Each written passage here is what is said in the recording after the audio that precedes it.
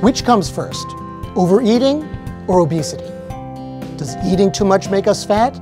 Or does the process of getting fat make us overeat? The answer to this question makes a huge difference in the way we treat weight problems and prevent chronic conditions like diabetes, heart disease, and perhaps even Alzheimer's. For years, Dr. Ludwig has been fighting to improve the food environment and is often described as the obesity warrior. Through years of meticulous research and over 150 published scientific articles, Dr. Ludwig holds the rank of professor at Harvard Medical School and Harvard School of Public Health. He's a practicing endocrinologist and researcher at Boston Children's Hospital and the founder of the Optimal Weight for Life program. Now, the best-selling author is bringing his knowledge and research right to you. In this show, I'll take you on a tour of paradigm-shifting but little-known research dating back almost a century that turns dieting on its head. We'll see that standard, low-fat weight loss diets are destined to fail because the body fights back against calorie deprivation. And I'll share some great news. A luscious, high-fat diet is not only good for your waist, it's great for your heart. Learn how to conquer your cravings, retrain your fat cells, and lose weight permanently in Always Hungry with Dr. David Ludwig. He explains why the calorie counting method doesn't work and how it unfairly places blame on people for not being able to lose the weight. Dr. Ludwig reveals how cutting calories creates a battle between mind and metabolism you're destined to lose. So please join me as we expose the calorie counting myth and explore a delicious approach to weight loss that puts biology back to work for you. And now, Dr. Ludwig reveals the Always Hungry solution.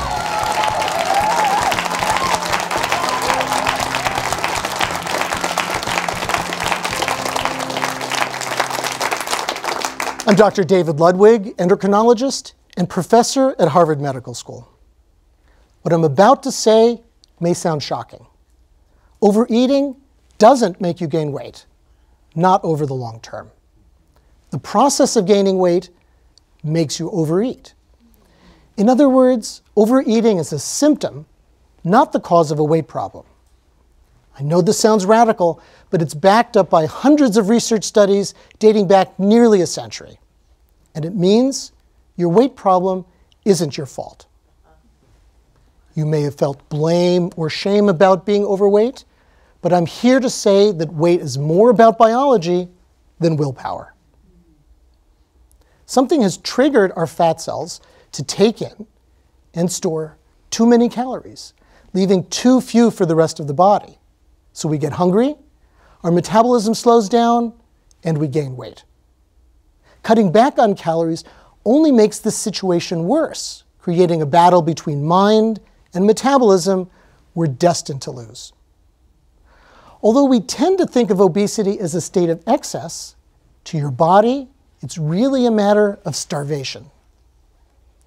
The solution is to treat the underlying problem: fat cells stuck in calorie storage overdrive.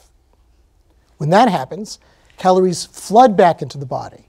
Hunger decreases, metabolism speeds up, and you lose weight with your body's cooperation, not with your body kicking and screaming. You've heard it 1,000 times.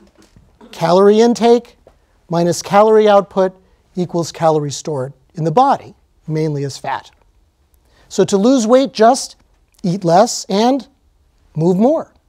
It sounds so simple, anyone should be able to do it. But there are a few problems with this calorie in, calorie out approach to weight control. First, it doesn't work, not for most people over the long term. Sure, you can lose weight for a short while, but after a few months, the weight usually comes racing right back. Researchers analyzed low-calorie diet studies in the New England Journal of Medicine and JAMA, the world's two most prestigious medical journals. Overall, subjects in these studies lost a maximum of about 10 pounds, just a small proportion of their excess weight, and most had regained much of the weight by 1 year. How many times has this happened to you? How about exercise?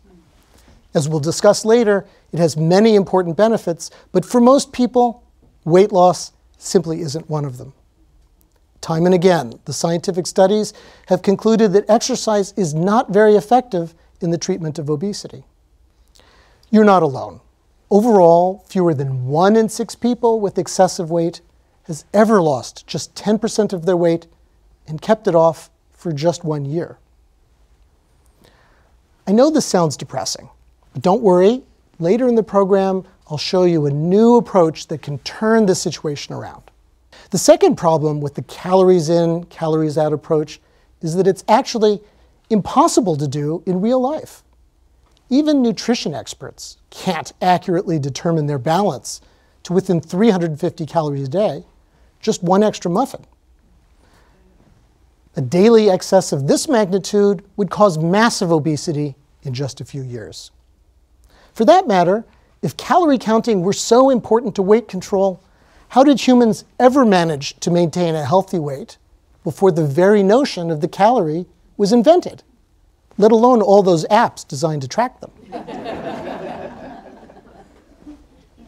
And the third problem with the calories in, calories out approach is that it implicitly blames people.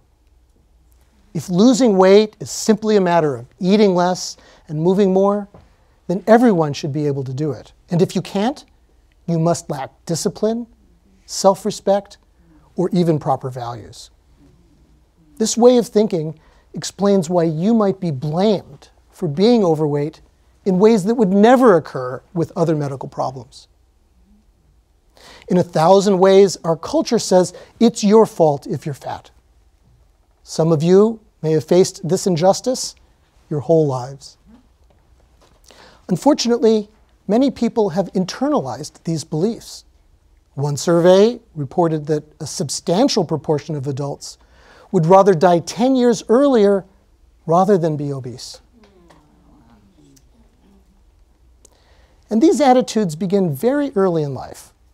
When children were shown images of other kids with various physical ailments, including one in a wheelchair, one on crutches, one with a facial disfigurement, one with no left hand, and one with obesity, they chose the heavy child for a friend last. If your child is struggling with obesity, you know what a burden that can be for a young person. But in reality, weight prejudice simply isn't justified. Studies show people with obesity aren't any different from the general population when it comes to personal characteristics like discipline, values, and morals. In fact, the calorie in, calorie out approach fails because it ignores the biological systems that control body weight. Counting calories, technically a measure of heat, may work well for toaster ovens, but humans aren't inanimate objects. When you cut back on calories, of course you'll lose weight. It's a basic law of physics. But the body fights back with rising hunger, slowing metabolism, and release of stress hormones that break down muscle.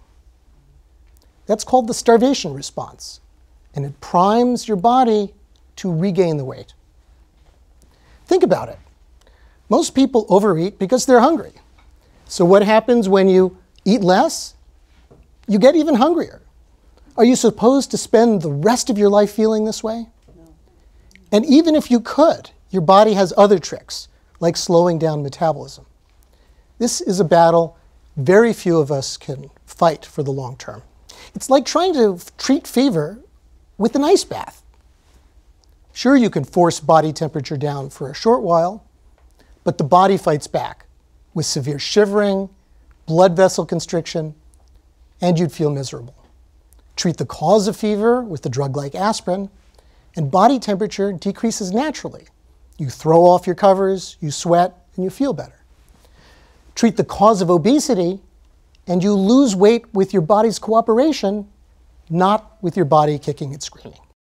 So our primary approach to weight loss, based on calorie balance, doesn't work, can't work for most people in a real-life setting, and blames people for that failure. This is not only a big problem for people with obesity, but also for our nation.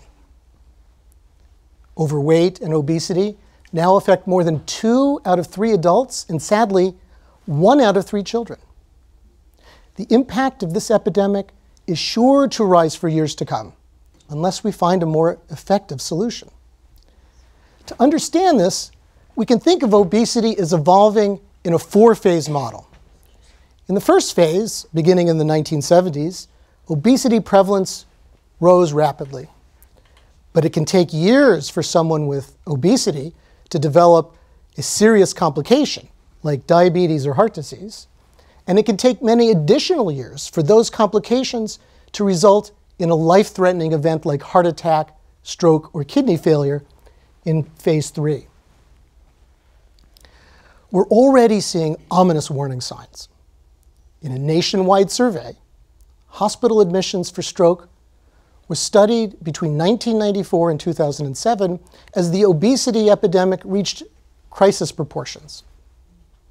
During this period, stroke rates decreased among older adults, likely due to better treatment of high blood pressure and other risk factors. However, rates surged among children and young adults, especially those with obesity. We're also seeing type 2 diabetes strike at younger ages than ever before.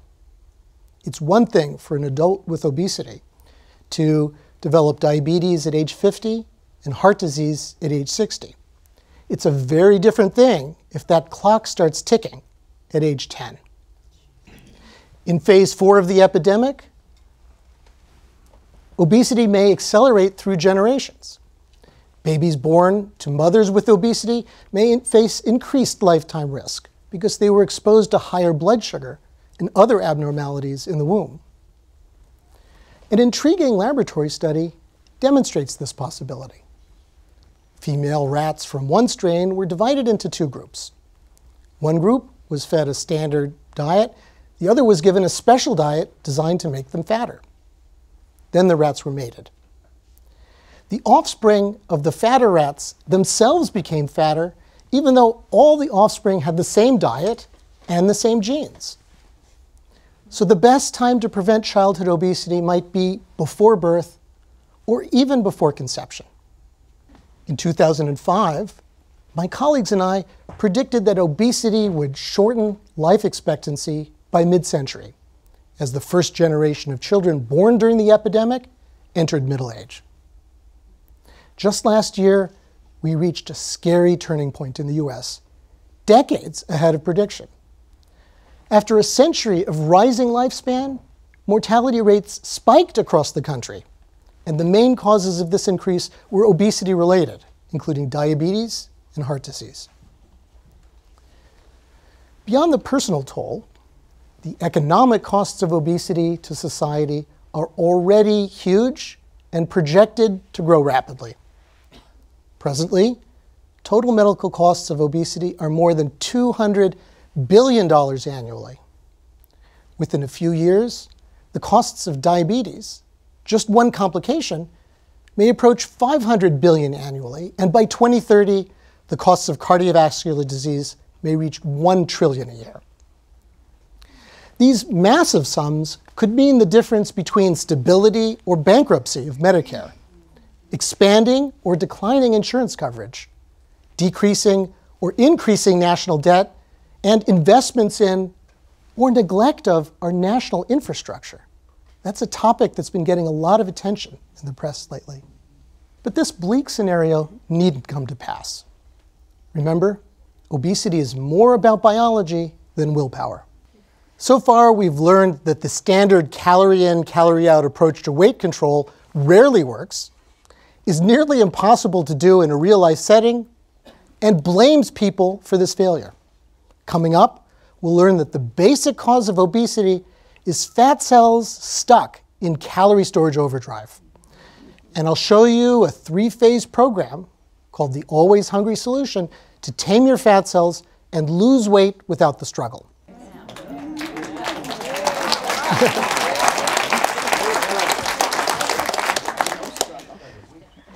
According to the calorie in, calorie out approach, people gain weight because they failed to control their calorie balance in the modern food environment. Surrounded by tasty high-calorie foods, it's easy to overeat, and with our sedentary lifestyle, we don't burn off those calories. So the excess builds up in our bloodstream and gets deposited into fat cells, making them grow. The simple solution? Eat less and move more. This way of thinking puts the responsibility squarely on you to control your calorie balance. The USDA My Plate website neatly summarizes this mindset. Quote, reaching a healthier weight is a balancing act. The secret is learning how to balance your energy in and energy out. That is indeed a very well-kept secret.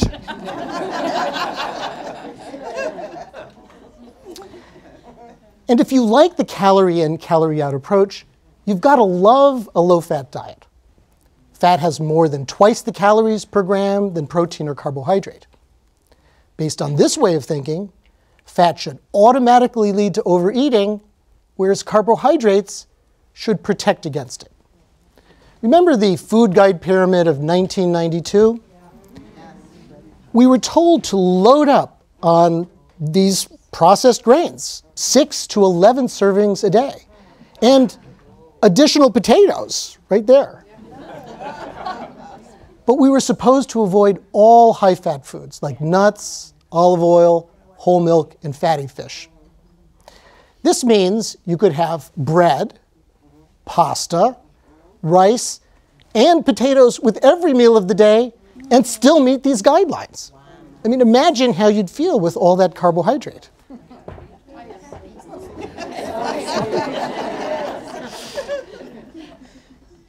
Even sugar was viewed as benign at worst or possibly even beneficial because it had fewer calories than fat.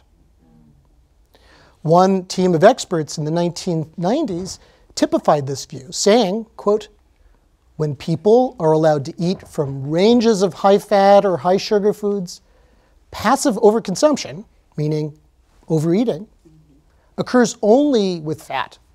It follows that fat promotes overconsumption, while sugar probably prevents it. Really, as we will see later, this is completely wrong. The government, in its Healthy People 2000 report, called directly on the food industry to market thousands of new processed foods that were reduced in fat and saturated fat. The food industry was more than happy to accommodate because it was great for profits. They replaced fat with sugar and starch, which are actually cheaper, called these factory foods healthy, and charged a premium price. Soon, supermarkets filled up with fat-free cookies, low-fat salad dressings, reduced-fat peanut butter, dry popcorn, baked potato chips. Even sugary drinks were touted as fat-free. Really. I mean, hard to believe this was just 15 or 20 years ago. As a result, the proportion of calories in our diet from carbohydrates went up. The proportion of calories from fat went way down, but things didn't work out so well. And obesity rates skyrocketed during those years. Instead of helping, the focus on reducing fat in our diet directly contributed to the epidemic. In fact, 5 recent scientific reviews found that low-fat diets are inferior to all higher-fat diets, including Mediterranean diets, low-carbohydrate diets, very low-carbohydrate diets, and ketogenic diets, the granddaddy of all high-fat diets with up to 80% fat. So why has the calorie-in, calorie-out approach and its low-fat diet failed so miserably? The answer has actually been known in the research laboratory for years. Body weight is controlled by biology, including powerful hormones that tell fat cells whether to grow or to shrink. When you cut back on calories, of course you'll lose weight. But the body fights back with rising hunger and slowing metabolism. And these changes push body weight back right to where it started. You may have experienced this yourself. Sure, it can be exciting to see the scale change quickly with a low-cal diet. But how did you feel after a few weeks or after a few months? The system also works in the other direction. When subjects in force-feeding studies are given hundreds or thousands of calories too many, they of course gain weight.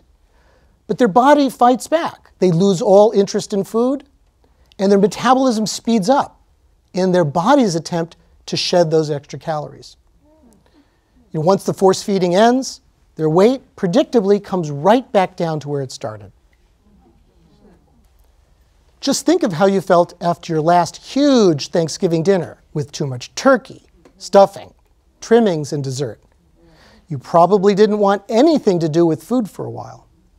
This is how your body fights back against too much food, just as it does against too little. This research shows us a phenomenon we intuitively know.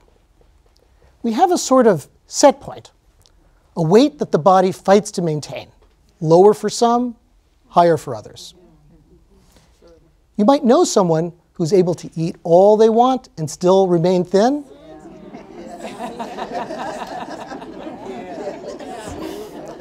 Perhaps you're someone who can gain 5 pounds just walking past a bakery. If so, life might feel a little unfair. But this raises a fundamental question. If people have this set point, why is average weight increasing year after year? Our genes haven't changed during that time. In the 1970s, a typical man might have naturally weighed about 160 pounds without dieting. But today, that man's body is fighting to maintain a weight of about 190 pounds. The answer is, we've had it backwards all along. Something has triggered our fat cells to take in and store too many calories, leaving too few for the rest of the body. That's why we get hungry, and why our metabolism slows down. The fundamental problem in obesity isn't too many calories in fat cells, it's too few in the bloodstream, available to nourish the brain and the other organs. Cutting back on calories only makes this situation worse, creating a battle between mind and metabolism we're destined to lose. We tend to think of obesity as a state of excess, but your body is actually crying out for help because it thinks it's starving. So what's triggered our fat cells to store too many calories? One obvious culprit is too much of the hormone insulin. I call insulin the miracle grow for your fat cells, just not the sort of miracle you want happening in your body. Without insulin, you can't gain weight. In type 1 or juvenile diabetes, the body can't make enough insulin. A child with newly diagnosed type 1 diabetes will have typically lost weight no matter how much he or she has been eating, 5,000, 7,000, or 10,000 calories a day. Treat that child with the right amount of insulin and weight returns to normal. Give that child too much insulin and excessive weight gain will predictably occur. If you don't have diabetes, the most important influence on insulin levels is the amount and type of carbohydrates you eat. Calorie for calorie, processed, fast-digesting carbohydrates raise blood sugar and insulin more than any other food. These include all those starchy and sugary foods that flooded our diets during the low-fat craze. White bread, white rice, potato products, cookies, crackers, chips, candy, and of course, sugary drinks. Refined starchy foods can be just as much a problem as sugar. Starches are nothing more than molecules of the sugar glucose in a long chain. Try this experiment yourself. Take a bite of a bagel and chew it thoroughly. Do you notice its taste begins to change? Does it start to get sweet? That's sugar popping off of the starch under the weak effects of enzymes in saliva. Once that bagel hits the powerful enzymes lower down in the digestive tract, it melts into glucose. So for breakfast, you could have a bowl of cornflakes with no added sugar, or a bowl of sugar with no added cornflakes. They might taste different, but below the neck, they're both going to cause trouble. By contrast, natural carbohydrates like non-starchy vegetables, whole fruits, beans, and minimally processed grains have a much more gentle impact on blood sugar and insulin. And fat has virtually no effect on blood sugar or insulin at all. This is a key point in designing more effective approaches for weight loss. So to recap, too much insulin secretion means weight gain. And the foods that increase insulin the most are the processed carbs, not just sugar, but also starchy foods. Let's have a look at what happens in the body after eating meals with the same number of calories, but varying in type and amount of carbohydrates. In this study, we gave teenagers 3 different breakfasts on separate days. Instant oatmeal, which is a fast-acting carbohydrate. It's designed for instant cooking, but it's also instant digesting. Old-fashioned oatmeal, or steel-cut oats, which is a method of preparing that our grandparents did. It takes longer to cook, but also longer to digest, and has a more gentle effect on blood sugar. We also had a third meal, a vegetable omelet with some fruit that had no grain at all, a little more fat, and a little more protein. After the instant oatmeal, blood sugar initially surged, but what goes up must come down, and then crashed a few hours later. How does that crash affect the body? The stress hormone epinephrine, or adrenaline, secreted at times of emergency, stayed stable after the vegetable omelet or the steel-cut oats, but surged to high levels after the instant oatmeal. Now let's consider what might happen to a 10-year-old boy at school a few hours eating a typical high-carb breakfast of sugary cereal, fat-free milk, and orange juice. With blood sugar crashing and adrenaline surging, would that boy be sitting quietly and paying attention? Or would he be distracted and fidgety and perhaps shooting spitballs at the kid next to him? And what condition would his teacher think he had? Probably ADD, or attention deficit disorder. Which isn't to say that all ADD is caused by diet, but it's curious that the prevalence of ADD has increased in parallel with consumption of highly processed carbohydrates and with the childhood obesity epidemic. Returning to weight control, how would somebody feel as the calories in the bloodstream crashed? Hungry.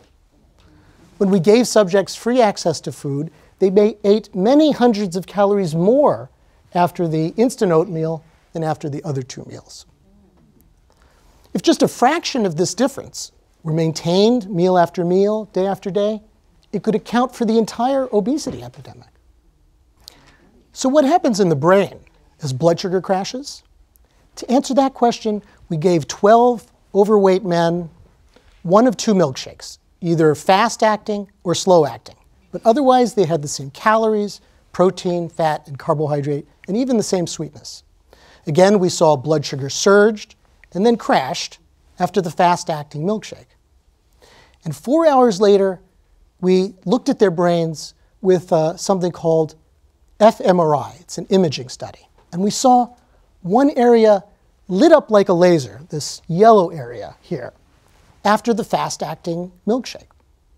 That area is called the nucleus accumbens, which is considered ground zero for the classic addictions of cocaine, heroin, and alcoholism, raising a provocative possibility that the processed carbohydrates we've been eating so much of lately may hijack our basic pleasure and reward centers, setting the stage for food addiction.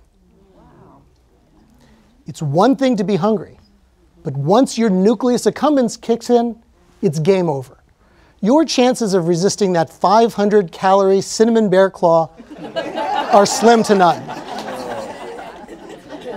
Ultimately, we need longer studies to see how processed carbohydrates affect the body, But these are difficult and costly to do. After a while, participants typically return to their usual ways of eating. So it can be hard to reach meaningful conclusions from that sort of study. We can, however, control the diet of laboratory animals. In one study, we gave rats identical diets, differing only in carbohydrate type. Again, fast-acting or slow-acting. After a few weeks, the animals eating the fast-acting carbohydrate developed higher insulin, they became hungrier, and their metabolism slowed down, just as predicted. So we put them on a reduced calorie diet to stop them from gaining excessive weight. Even so, they still became much fatter than the rats eating the slow-acting carbohydrates, and their heart disease risk factors skyrocketed. In other words, the animals consuming the fast-acting carbs ate less, but still developed more body fat.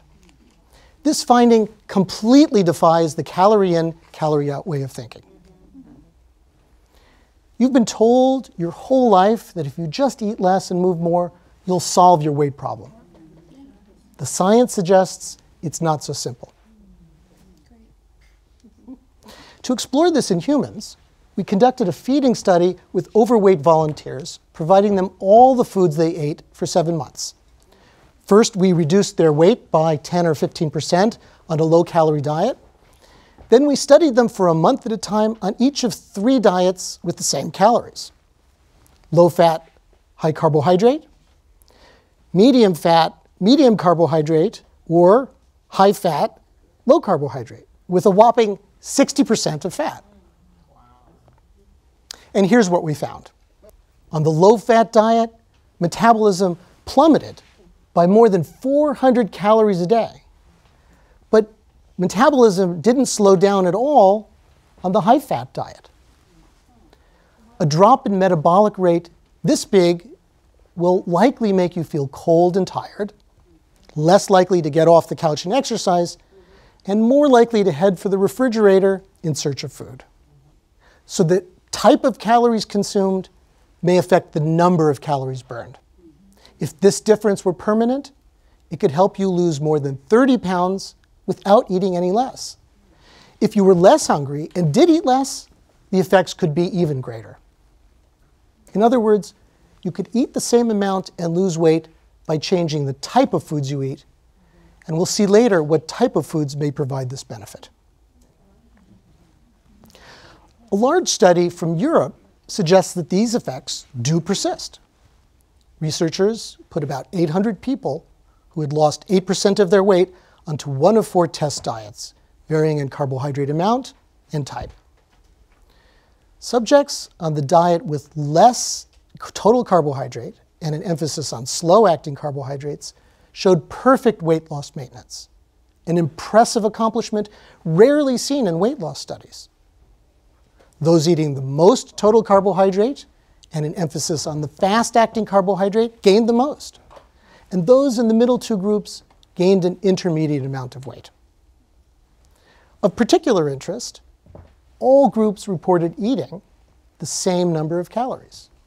More evidence that all calories aren't alike to the body. So we've seen how processed carbohydrates raise insulin and trigger fat cells to hoard too many calories, increasing hunger and slowing metabolism. But other aspects of our diet also affect fat cells, such as the type of fats we eat, the amount and type of protein, vitamins, minerals, fiber, and probiotics, or good bacteria. In addition, sleep, stress, and physical activity levels play a critical role beyond how we typically think about them. For example, you could spend 20 grueling minutes on a treadmill and regain all of those calories in just 1 minute with a handful of raisins. I didn't program the system that way. But enjoyable physical activities, quality sleep, and stress relief play a key role in other ways than we typically think about them, in stabilizing hormones and supporting metabolism. Although the science we've considered in this segment may seem radical, It's not new. The editors of a famous medical journal published an editorial questioning the standard calories in, calories out approach. They wrote the following, and I'll paraphrase. Some claim that the fat woman has the remedy in her own hands, or rather between her own teeth, implying that obesity is just a bookkeeping error.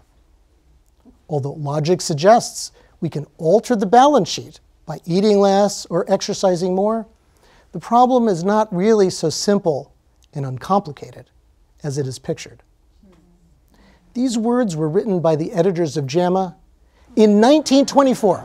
Let's have a look at 3 studies on dietary fat that shook the foundations of nutrition in the last decade. The Women's Health Initiative clinical trial assigned about 50,000 women to a low-fat diet or a control. The low-fat diet group received intensive support, including multiple individual and group sessions. The control group was just given written educational materials. Despite being designed to favor the low-fat diet, there was no reduction in cardiovascular disease after 8 years. Another low-fat diet study, the Look-Ahead trial, included 5,000 patients with diabetes who were at high risk for heart disease. This study was also designed to favor the low-fat diet because that group got more intensive support than the control group. Look-Ahead closed early for futility when an early analysis showed no benefit of the low-fat diet and no likelihood that that diet would ever show benefit. In contrast, Predamid was a high-fat diet study. They assigned 7,500 people to 3 groups. One group got an ounce of nuts every day. The second group got a liter of olive oil a week per person. That's a huge amount of fat. A nightmare from the calorie balance perspective. And the third group got a low-fat diet. Unlike the other 2 studies, the investigators made efforts to treat all groups fairly by providing them with equal attention. Predamid also closed early, but in this case because the results were so dramatic. Cardiovascular disease rates dropped so fast in the higher fat groups, the findings were considered conclusive years ahead of schedule. Predamid also prevented the development of diabetes, which makes a lot of sense. For decades, the conventional approach has been a low-fat, high-carbohydrate diet. But why would we give so much carbohydrate to peoples whose bodies, by definition, can't tolerate it? Furthermore, Predamid showed other extraordinary benefits for the high-fat diet, including lower incidence of breast cancer. No low-fat diet trial has ever shown anything like that. So the 2 biggest low-fat diet studies failed, whereas the high-fat diet study succeeded beyond expectations. When it comes to specific foods, processed carbohydrates like refined grains, potato products, and sugary beverages top the list for weight gain, diabetes, and possibly even neurodegenerative diseases.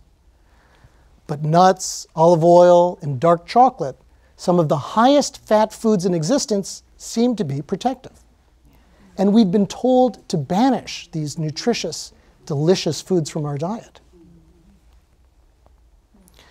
A shocking new study suggests that the focus on reducing dietary fat may have actually cost lives.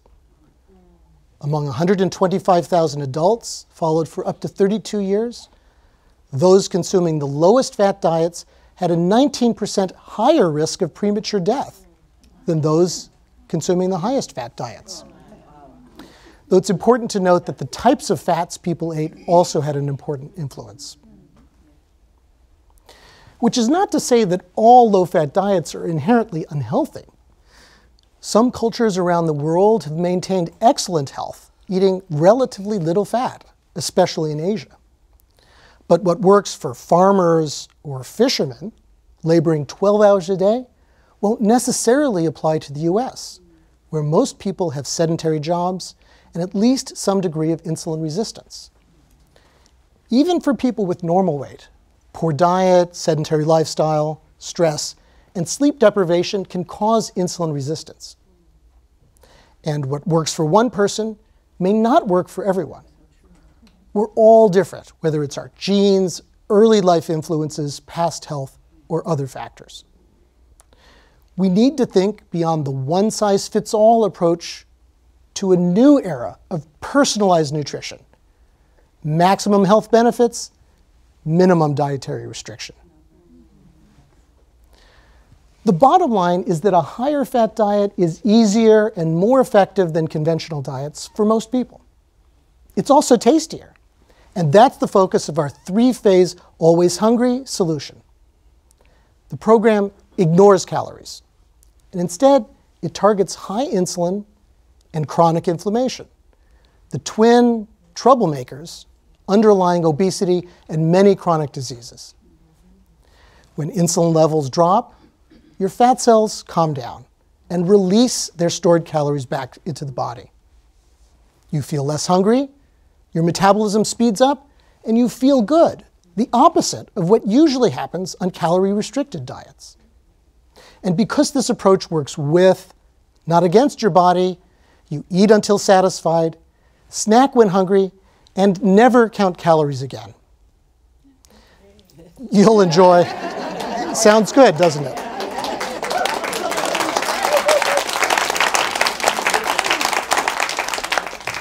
Get ready for this, because you're going to enjoy nuts and nut butters, full-fat dairy, rich sauces and spreads, savory proteins with vegetarian alternatives, and real dark chocolate.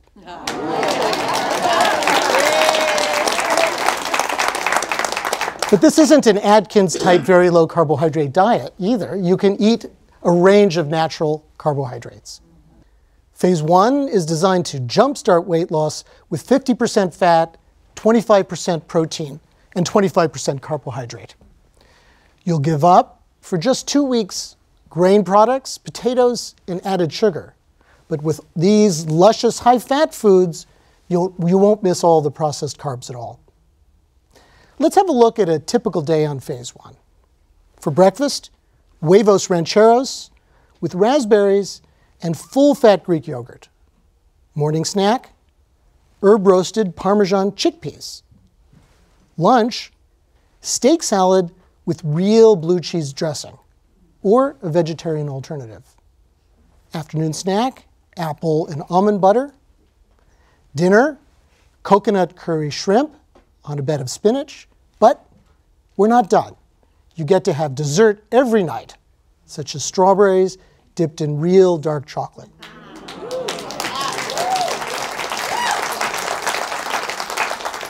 And this is the most restrictive part of the program. No deprivation here. This is a boot camp for your fat cells, but not for you. Then in Phase 2, you can add back whole kernel grains like steel-cut oats, brown rice, buckwheat, and quinoa. You can also have non-starchy vegetables like yams, sweet potatoes, and squash. Just no white potato for now. You can even have a touch of sugar. We recommend using maple syrup or raw honey rather than table sugar. With their stronger flavors, a little goes a longer way. You'll stay in Phase 2 as long as you continue to lose weight until reaching a new, stable lower plateau, your new lower body weight set point.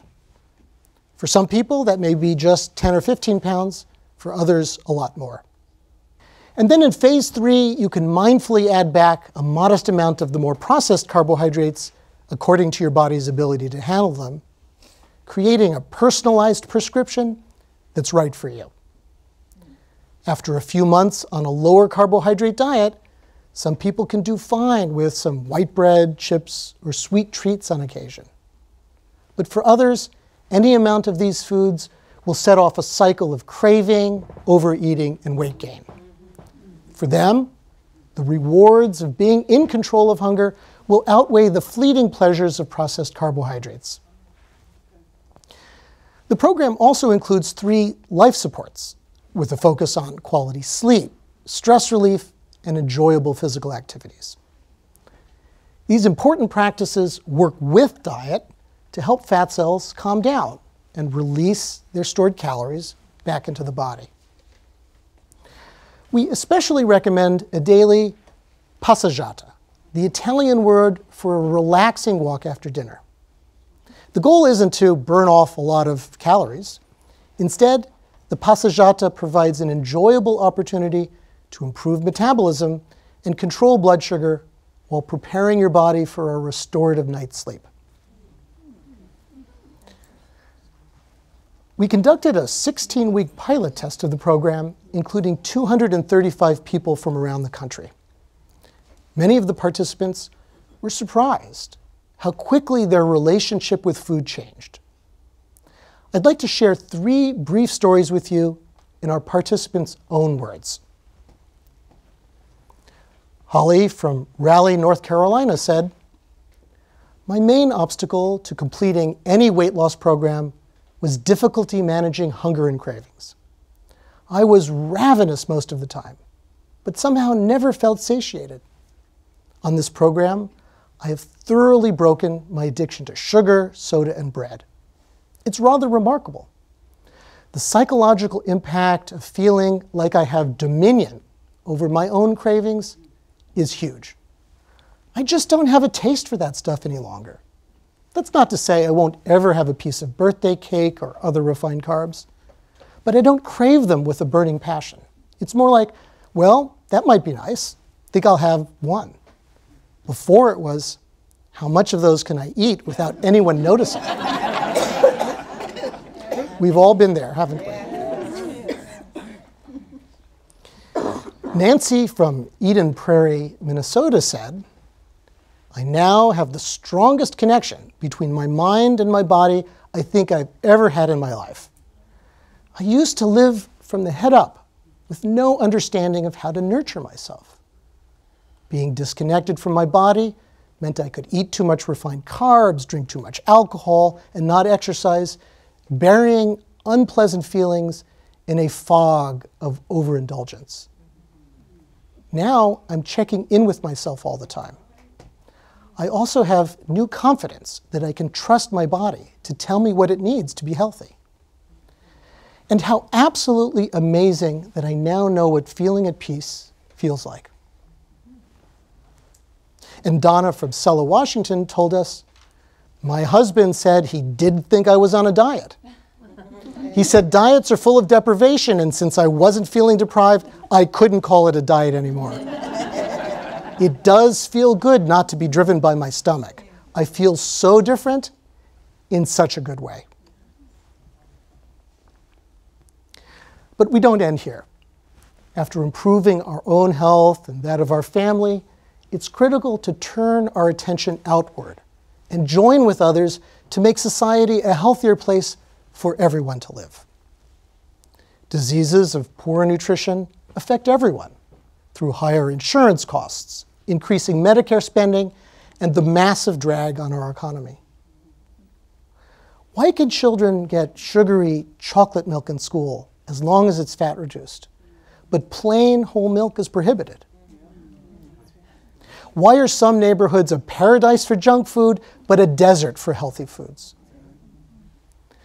And why does the government still promote low-quality commodity products like high fructose corn syrup instead of much more healthful vegetables, fruits, beans, nuts, and proteins? We must all work together so that healthful foods and lifestyle choices are also convenient and affordable. A healthy food supply must be a top national priority. But the place to start is with ourselves and our families. As they say on airplanes, it's important to put on your oxygen mask first before helping others.